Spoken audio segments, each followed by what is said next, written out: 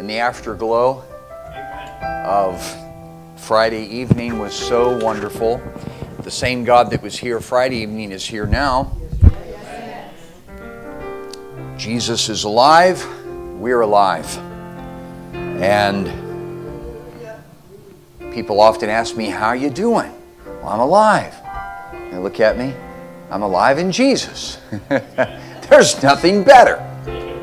I'm not just surviving. I'm thriving. You know, life in this world will never be perfect because we live in an imperfect world. But because He is perfect, He's taking us where He is. We will be also. Go with me to Judges chapter 2. It's beginning to feel good in this place because He is inhabiting your praise, your worship, our praise and worship. And it was so wonderful to see so many young people seeking Him Friday evening. But we have young people here today seeking Him. You know, age is just a number. Just a number. Judges 2 and 7, and the people served the Lord all the days of Joshua. And also, thank you, Brother Larkins, for such a great job with the sound system, my friend. And all the days of the elders that outlived Joshua, who had seen all the great works of the Lord that He did for Israel. And Joshua the son of Nun, he wasn't the son of a Nun, he was the son of Nun, the servant of the Lord, died, because that was a dude, Nun, died being 110 years old, and they buried him in the border of his inheritance in Timnath-Heres. Aren't you glad you don't live in Timnath-Heres? You'd always have to explain to people what that is and how to spell it. Yeah, I live in Timnath-Heres. In the mount of Ephraim on the north side of the hill Gaash. And also all that generation were gathered unto their fathers. And, here's the sad part, there arose another generation after them which knew not the Lord. See how fast it can happen with the Samuels? You know that. Most of you know that. Nor yet the works which He had done for Israel. And the children of Israel did evil in the sight of the Lord and served Balaam. And they forsook the Lord God of their fathers, which brought them out of the land of Egypt, and followed other gods of the gods of the people that were round about them, and bowed themselves unto them, and provoked the Lord to anger. Now there's more, but I don't want to keep you standing too long. My thought for the next little bit is never forget the miracle. Never, never forget the miracle. I should say miracles. Should put an S on the end of that. May it strengthen your faith. Let's lift our hands for a moment. Jesus, keep our hearts in complete synchronization with your heart, Lord, to keep our eyes on what you've done, what you're doing, and what you're going to do. Our eyes are fixed, Lord, on you. Minister here to many hearts, and we give you praise. And everyone said, thank you, Jesus. You may be seated. And it goes on and it says, and they forsook the Lord. You imagine the sinking feeling that God felt in His own heart, and served Baal and Ashtaroth. And the anger of the Lord was hot against Israel. And this is the reality. I've always considered myself in a general sense pro-Israel, but I don't give them a blank check. There have been many times when God, but it was always because God was wanting to bring them back unto Him. It's a lot like parenting. You correct your children because you love them, because you want to keep them on the right path. And He delivered them into the hands of spoilers that spoiled them. And He sold them into the hands of their enemies round about, so that they could not any longer stand before their enemies whithersoever they went out. The hand of the Lord was against them for evils. It's a hard pill to swallow. As the Lord had said, and as the Lord had sworn unto them, and they were greatly distressed. Nevertheless, the Lord raised up judges, hence the book of Judges, which delivered them out of the hand of those that spoiled them. So that's what the whole book of Judges is all about. And yet they would not hearken unto their judges, but they went a-whoring after other gods, and bowed themselves unto them.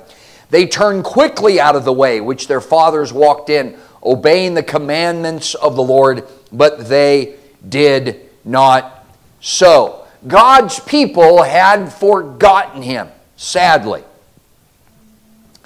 And they had forgotten His miraculous power. And how? When God has done something for you in your life, or me, or us, how could we forget what God has done? And yet mankind tends to be forgetful. You know, this is a lot like marriage. When your spouse does something kind for you because they love you, sometimes we forget. Next time you're in the middle of that argument, remember that act of kindness your spouse did and let your heart melt. But we forget.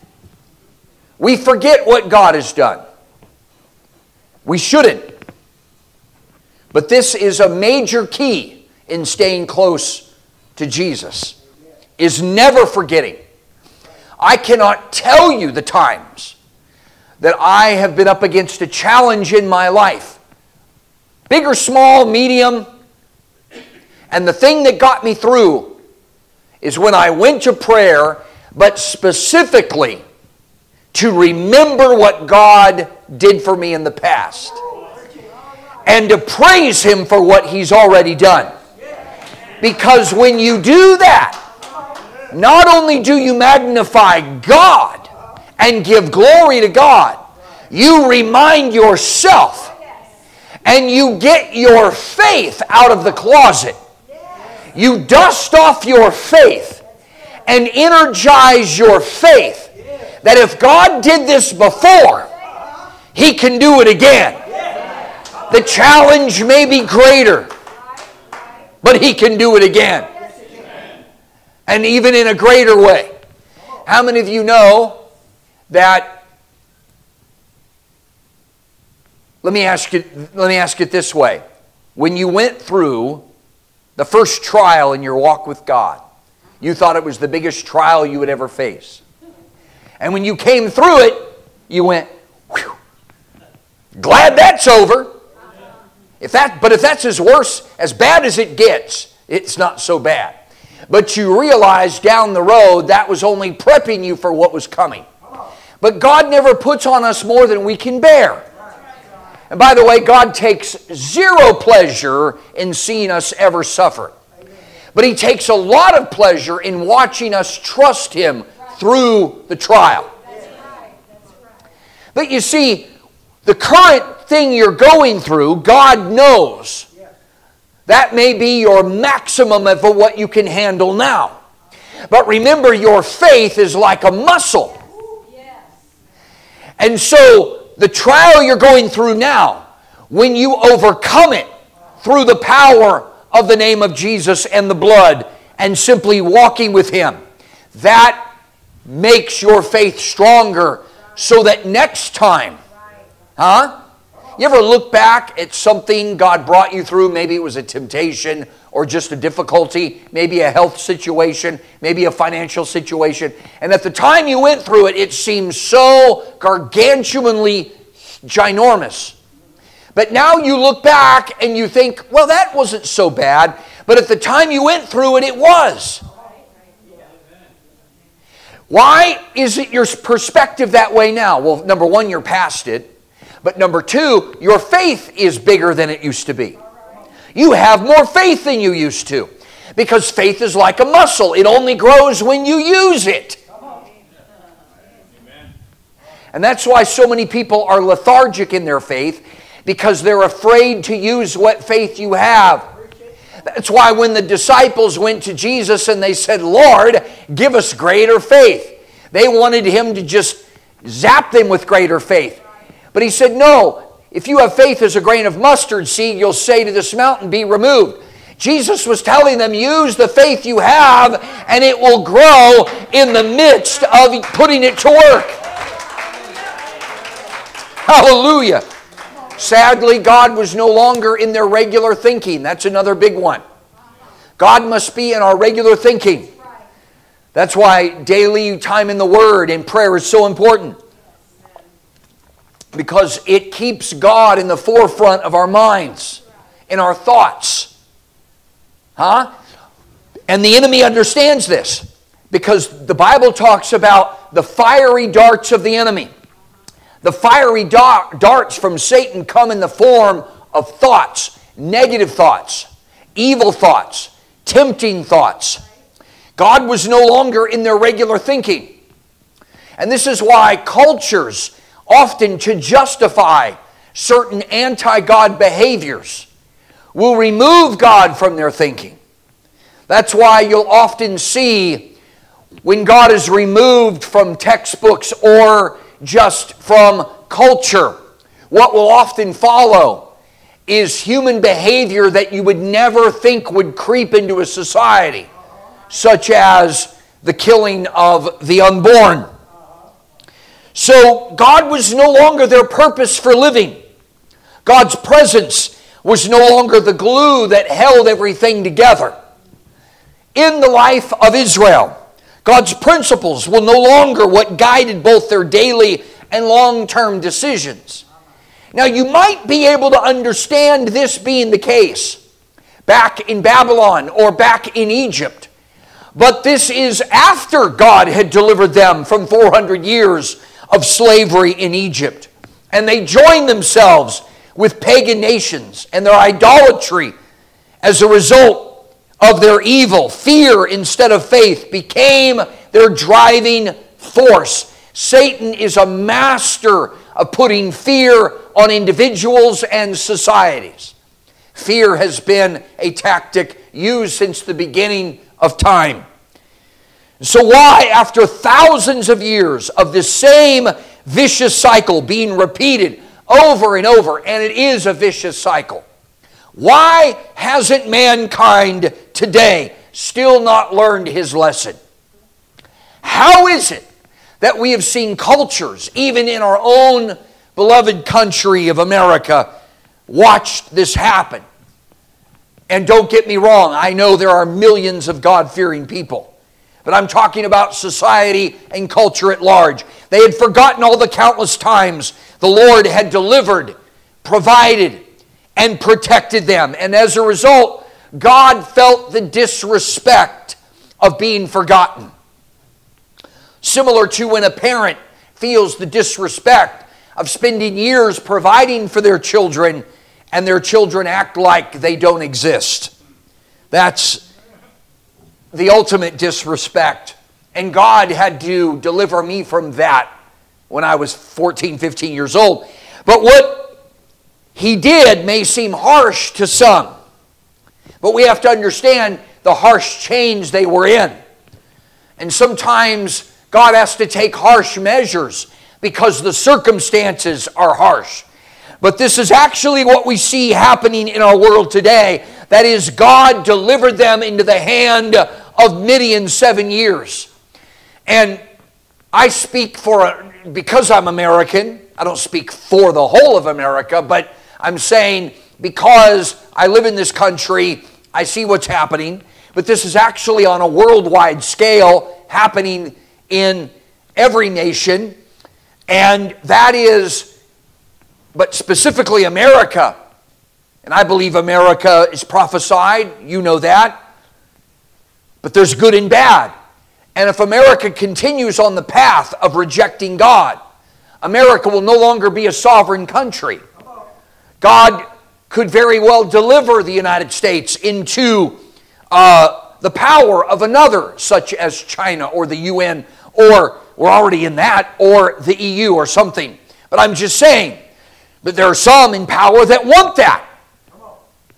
But strangely enough, in Judges 6, the Midianites were actually distant relatives of the children of Israel, because after Abraham's wife Sarah died, Abraham married a woman named Keturah, and she gave him 6 additional sons, and one of them was Midian. So if you think about it, actually they were cousins. But if Israel had just continued following the Lord, it wouldn't have mattered.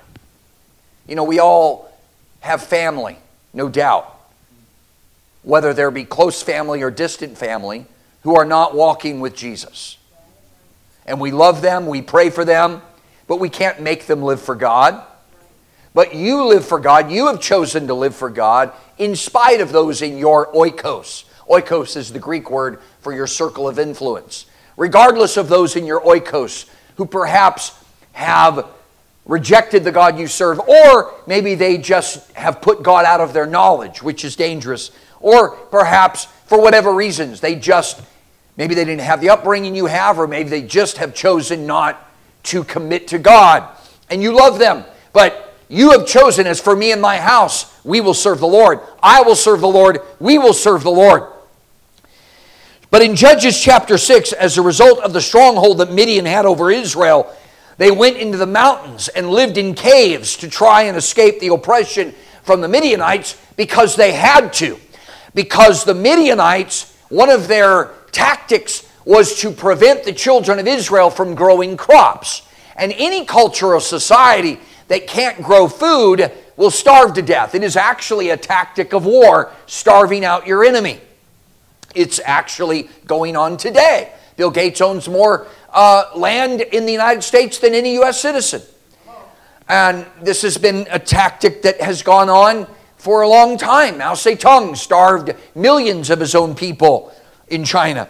But it had gotten so bad that Israel couldn't even grow crops because of all their enemies, the ites.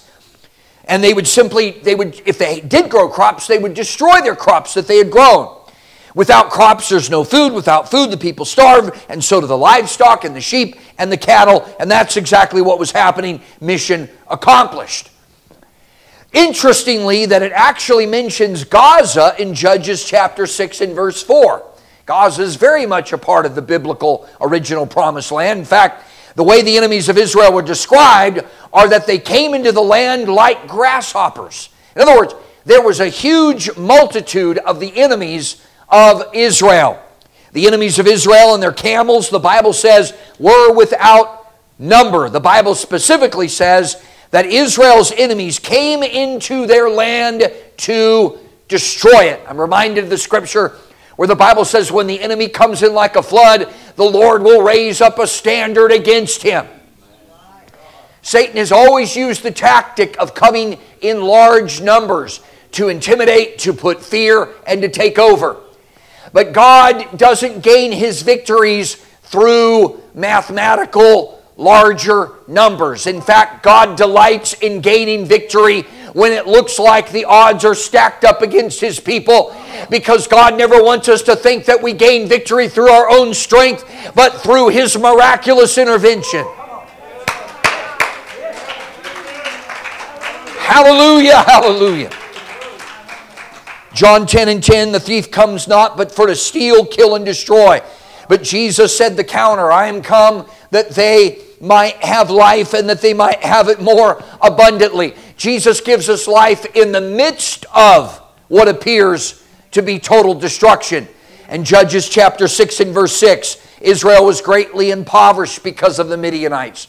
The children of Israel, though, there was always hope. Here, something was sparked in their minds and hearts. There's a way out.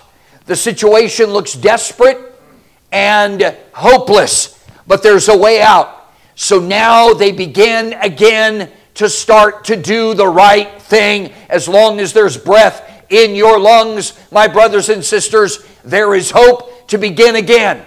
Because the Bible says when it got this bad, they cried unto the Lord. Hallelujah. And you know, if you're a parent, what it's like when one of your offspring, they come to you. They may not have listened to you before. They may have disobeyed you before. They may have been rebellious with a bad attitude before. But when they come back after circumstances have wrecked their ship, and they come back humbled and they recognize I was wrong, what do? Because you love them as their parent, you wrap your arms of love, you squeeze them with a hug and tears, and you say, I love you, I'm here for you. Let's start again. Let's start all over again. And new life is sparked. Woo! I feel hope in this place. So when Israel cried out unto the Lord, did God send them a psychiatrist? I'm not against Dr. Laura. I don't even know if she's still doing her thing or not. But she was pretty tough. We used to listen to her some in the 90s, back when we actually had radios. And we'd tune in sometimes to Dr. Laura after Rush was over or whatever. And she was very smart and wise, but she had her limits. Sometimes she would offend. It's like, why are you calling in? You know, you want truth, but you want cotton candy, whatever. But did God... I'm not against Christian psychologists, but did God send them a psychiatrist that would just give them a prescription to pills and say, here, this will make you feel better. Here, take this for your depression. No, because it'll make you more depressed in the end. Did God put them on a bunch of big pharma meds and say, here, forget your pain? Did God say, go get drunk and forget your pain? No, God sent them a prophet. God sent them a man of God who would speak the truth to them. But last time I checked, see, they want to dumb down truth. They want us to think that truth is relative, that you have your truth and I have my truth. And look, I understand there's circumstantial truth in terms of, well, my tire got flat because of my treads and all of this. Or my tire went flat because it was defective from the manufacturing. They want us to think, oh, that's the only kind of truth there is. It's relative truth. Or you define your own truth. No. You see, that's Satan. I'm not talking about circumstantial truth. We're not talking about what may be, oh, well, you have weeds in your yard because of this, and you don't because you used weed and feed, and you have weeds because you haven't paid attention to your yard. No, we're not talking about circumstantial truth. We're talking about doctrinal, rock-solid truth that never changes because God doesn't change and His Word doesn't change. But that's the kind of truth they're messing with. They always think, well, if you want to believe that marriage is between one man and one woman and it's for life, fine. But, what about someone else has their truth? No, that's not truth because there's only one truth. But because they've removed God from the equation, truth is open game. But no, it's not. Because at the end of the day, they can't really change truth. You see? You understand? You understand what I'm trying to say? It's like, some things you can't change. You try to water your plants with bleach and watch what happens. Or acid, you'll kill your plants. These people get whacked out, right? It's like, oh, gravity still exists. Well, who made it? What's the first thing the prophet did? The first thing. Did he get a rocket launcher and blow the people sky high? No. He reminded the people of Israel how God had delivered them out of the hand of the Egyptians. The first thing the prophet did is he reminded them of what God has already done. But as you were saying, until they cried to the Lord, they weren't ready to receive it because their hearts were not open. There were many truths that Jesus withheld until He knew He was talking to people that were ready to receive it. Jesus didn't give them everything all the time, all at once. But He gave them bits and pieces. He gave them what they were ready to receive. Sometimes you just have to love somebody and be their friend and be kind to them. And I have learned through the years, and I didn't always have this wisdom in the beginning, that you give people what they ask for. So that when someone asks you a question about a particular subject about God or the Bible, what they're really telling you is, I'm hungry, even if it may seem the simplest little thing. They're opening the door. They're opening the door in that way. Well, one thing leads to another, and if you give them the right biblical truth in that area, that means that could lead to something else in the maze of life of trying to figure out what our existence is all about. But because Israel had forgotten the miracles of yesterday, they were in this quandary. And that's the first thing the prophet did. He just said, before we can go any further, you've got to stop and give God praise for what He's already done for you. Hallelujah. Never forget the miracles. Never forget what God has done, because if you forget, fear will settle in. This is why it is so important when we pray that we take time to simply offer thanks for everything He's already done. In fact, in your prayer time, if you never do anything else but give God praise for what He's done, your time was not wasted.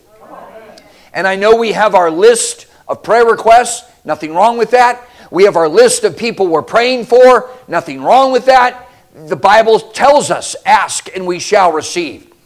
But in my own time, and I have my prayer routine, if you please, and I try not to be ritualistic. I try to mix it up. I try to just be real with God. But there are times, I'll have times of prayer, or I say, okay, God, yesterday I asked you to do these certain things. Yesterday I prayed for these certain people, and I'm sure tomorrow I'll pray for some more people and stuff. But today, Lord, I'm going to have a prayer Sabbath. Does that mean I don't pray? No. What I mean by that, it's a personal thing God gave me, is that I take some time, and it's not always the same day, it's not always exact, but I'll feel led in the Spirit to just today, I'm just going to praise God. Today, I'm just going to worship Him. Today, I'm just going to love Him. And if that turns in, Brother Samuels, to praying in the heavenly language we call tongues, so be it. But I'm just going to take some time to say, God, because when I do that, I'm telling God, I have not forgotten.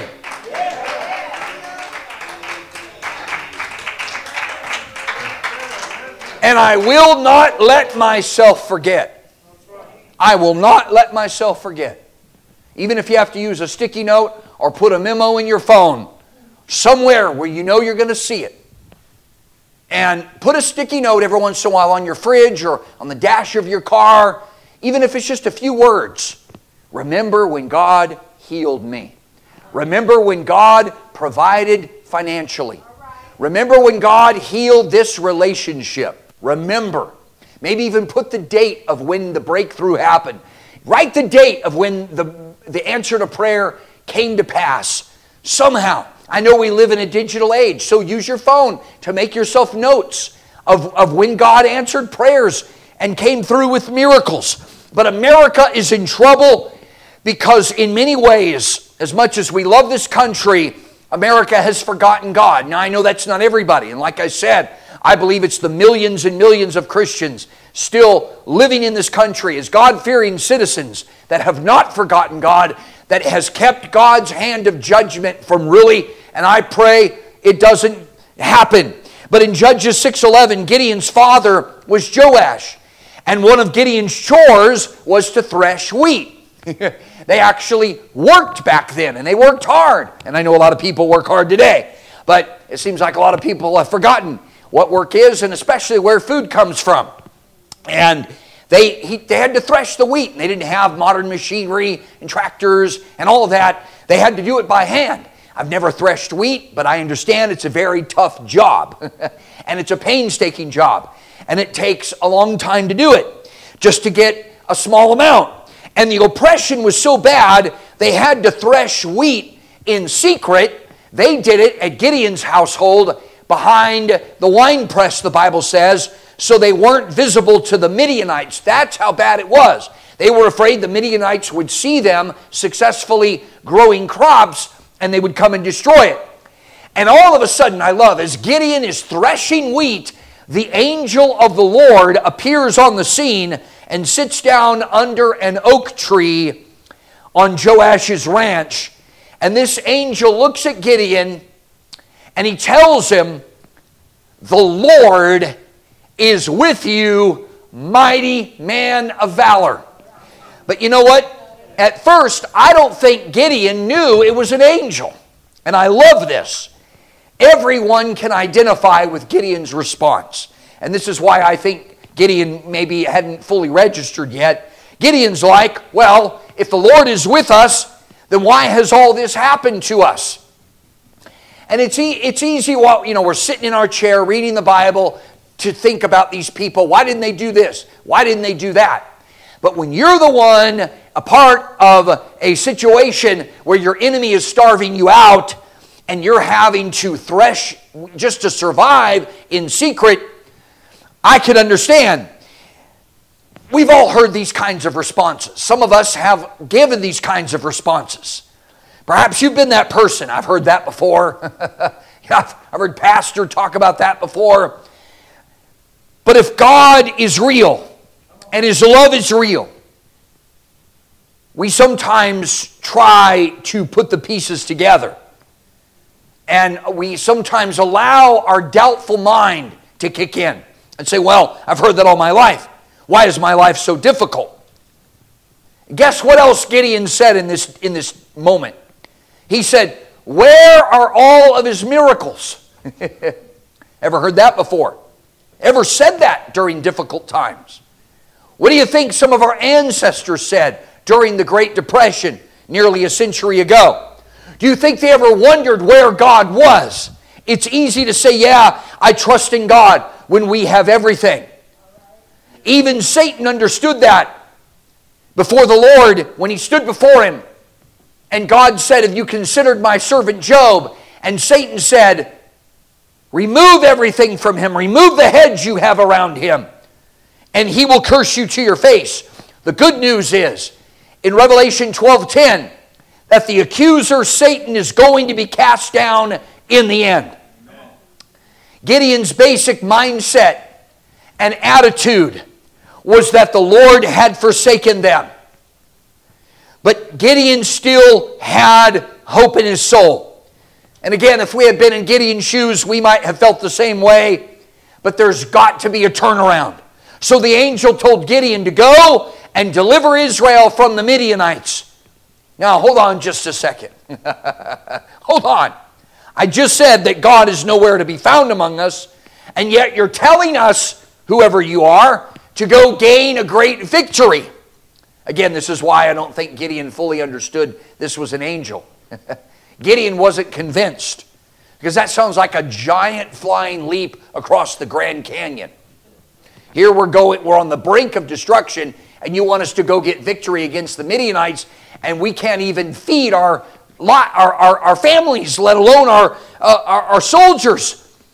Gideon was really struggling. How can I save Israel when my clan is the weakest and I'm the least in my father's house? See what God is doing? God is choosing the one who seemed to be the least qualified. In other words, Gideon was the weakest compared to his brothers. So why was God choosing him? And he said, surely I will be with you, and you shall defeat the Midianites as one man. The angel was just God's spokesperson. He was just God's messenger. Gideon was just as human as you and I. He said, show me a sign that it's you. So Gideon made a deal with the angel. He said, wait right here, I'll be back. Gideon did that. Exit stage left. Pew! He said, I'm going to get my offering. I'm going to set it right in front of you. Hang on, let me go to my offering. I left it in my car. The angel said, don't worry, I'll be waiting right here. Can you see the angel? He's probably 10 feet tall. And he's just like...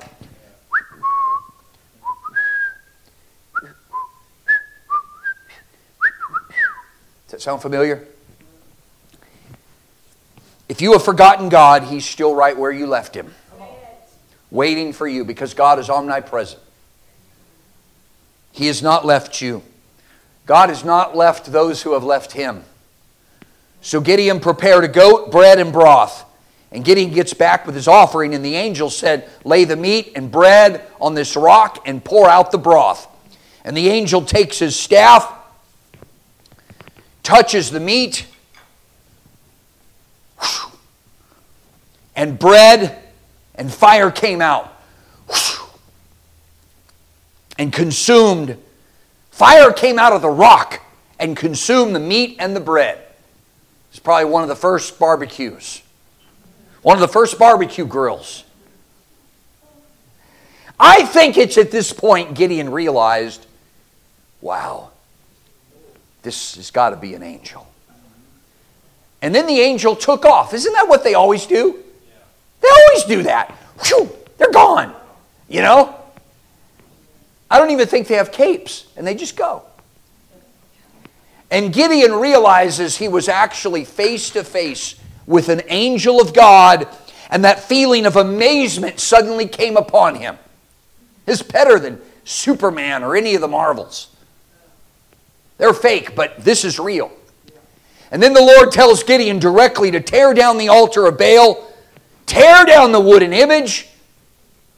Want to be restored in your relationship with God? Destroy the idols and the false gods out of your life. And even things that are not necessarily sinful can become idols. I'm not against sports. I'm not against hobbies. I'm not against doing fun things. I'm not against hunting. I'm not against fishing. I'm not against golf. And I'm not against sports.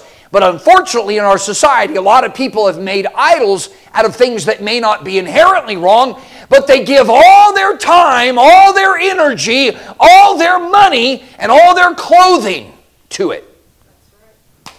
And it becomes an idol to them. And, I mean, celebrities become idols. Celebrities get put on pedestals. People that can't do for society what people expect. No wonder why celebrities take their own lives. And I know they don't all do that. But God told Gideon to sacrifice a bull. Think about it. Their enemies were destroying all their food. Israel was on the brink of starvation. And this God of yours is requiring that you sacrifice a bull that could feed an entire village. But God says, put me first and watch me give the increase. You see, God's math is not our math. We calculate in addition, God calculates in multiplication.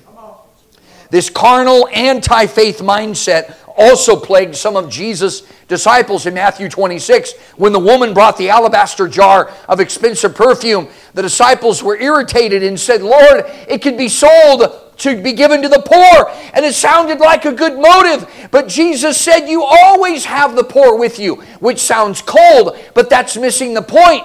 What he was saying is, she's preparing my body for the burial, which is only going to happen once. You see, how many of you know there are many things we face in life that are one-time things?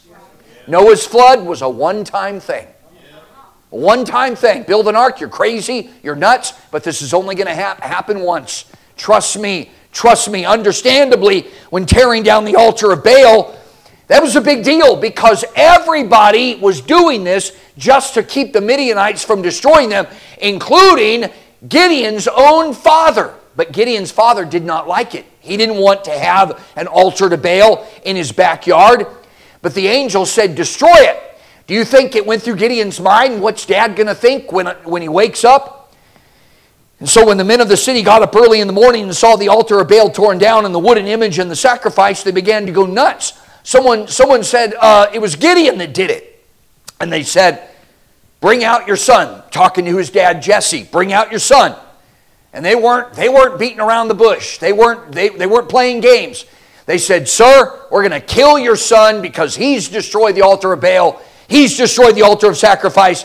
But Gideon's dad, Joash, came to his son's defense, and he's like, would you plead for Baal? Would you save him? Would you plead for a dead, can't do anything for you God? Let the one who would plead for him be put to death by morning. In other words, who of you really think Baal is real? Who of you really would put your trust in Baal? I think it was probably silence with crickets chirping. If he is a god, let him plead for himself because his altar has been torn down. And my brothers and sisters, the war was on. And the Midianites and the Amalekites encamped in the valley of Jezreel because Gideon did not forget what God could do. And the Spirit of the Lord came upon Gideon. He blew the trumpet. And you know, blowing the trumpet is the call to battle. At least it was then. And the men of Israel came from all around to go out to battle. And I love how Gideon wanted to make for absolute certain that going out to battle was of God. So he did the fleece thing twice. 2 times he did the fleece thing. And it's funny because I think Gideon was a little OCD. He already had an angel appear to him that miraculously took his offering up. You would think the appearance of the angel would have been enough. Okay, so no, he did this OCD thing where he's like, okay, I'm going to do the fleece thing. You know, dry wool and wet ground and vice versa, reverse, you know.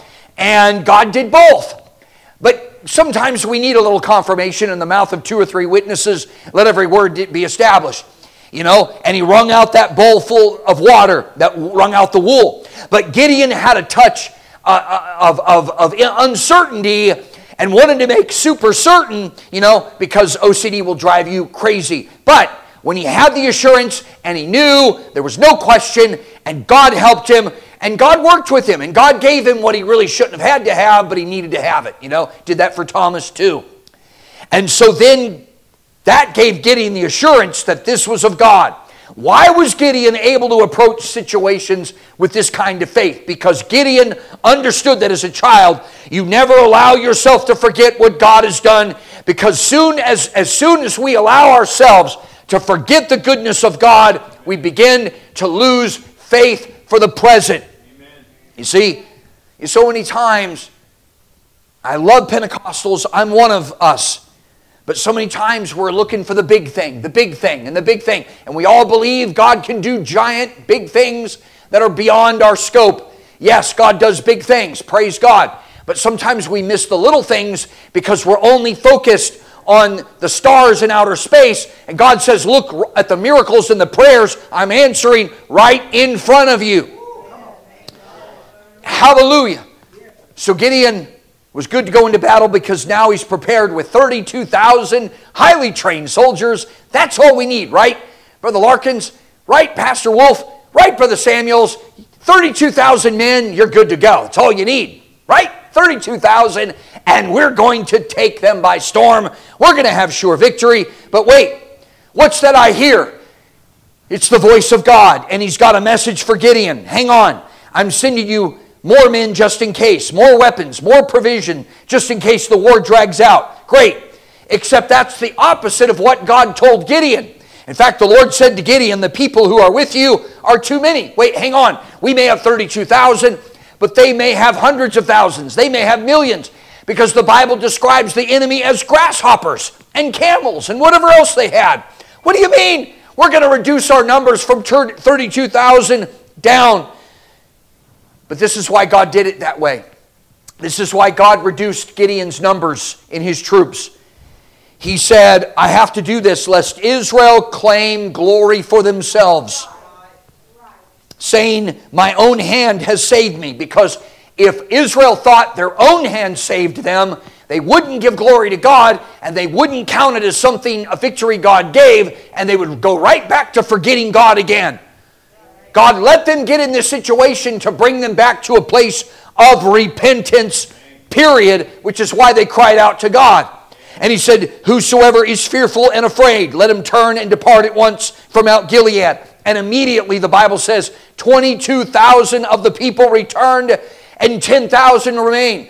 God immediately disqualified 2/3 of the soldiers. But the Lord said to Gideon, the people are still too many. What do you mean?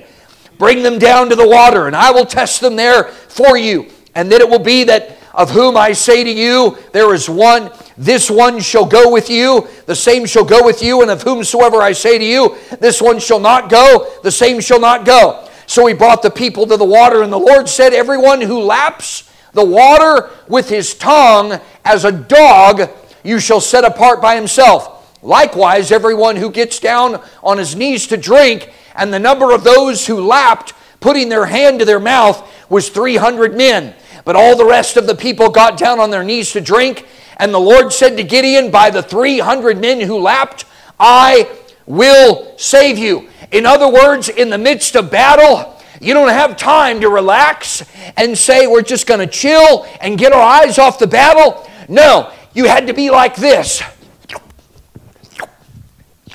Go.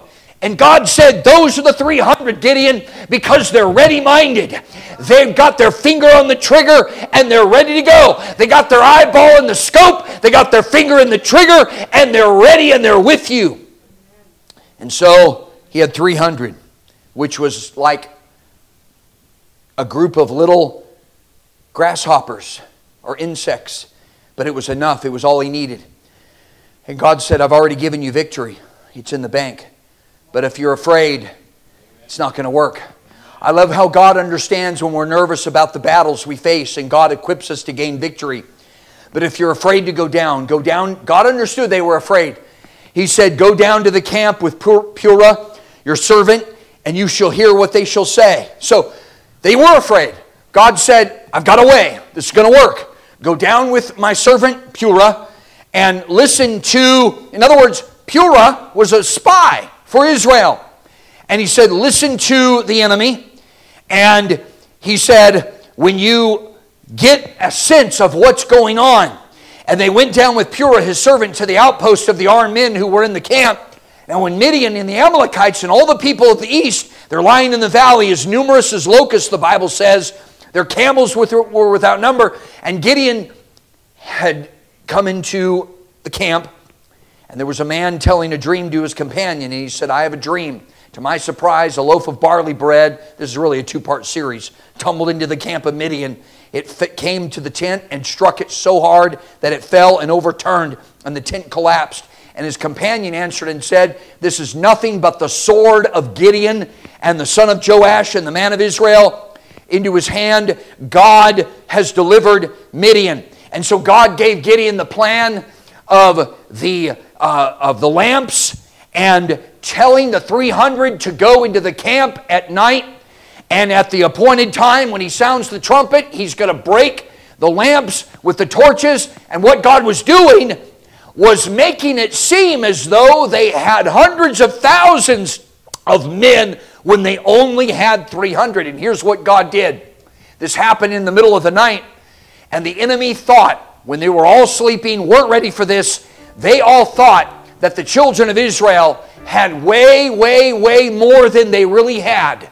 And it took them by surprise. And what did they do? They wound up turning on each other.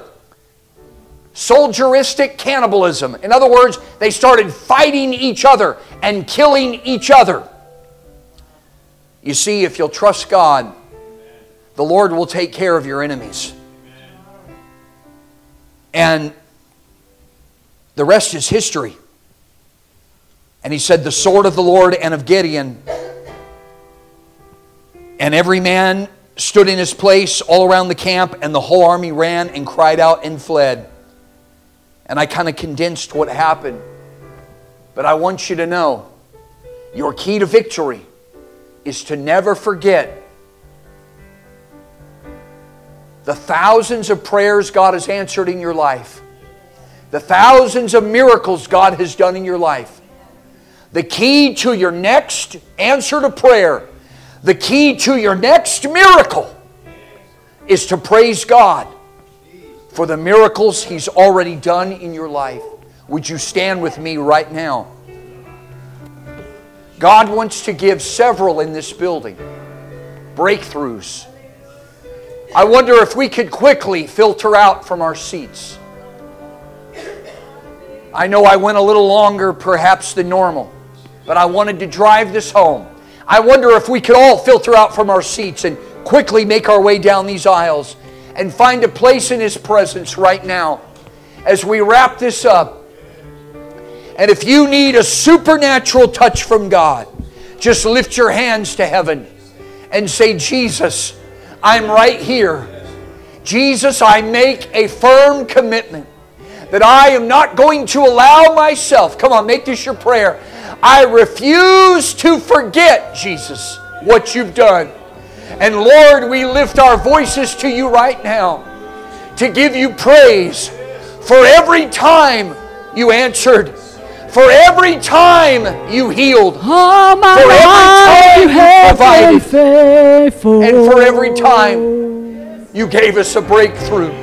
All my life you have been so bless His name, child of God. Good. You're on the first. Every breath that I am able, I will sing of the goodness of God. All my life